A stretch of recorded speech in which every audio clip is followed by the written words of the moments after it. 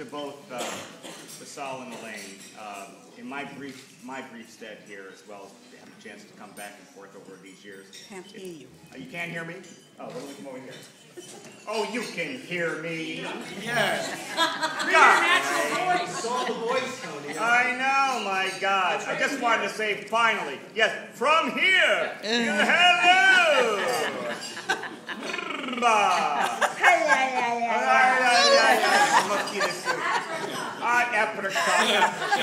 I knew there'd be fruits and vegetables in here somewhere.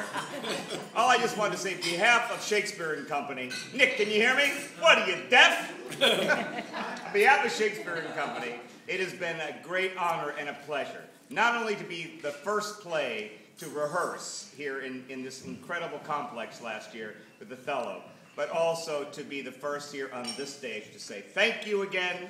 Thank you, everyone, to Elaine and Sal for all your generosity, and again, continued support. I can't even begin to say how much I appreciate what you've done. But everyone, to Elaine and Sal, Here, here. Hear, hear. and please enjoy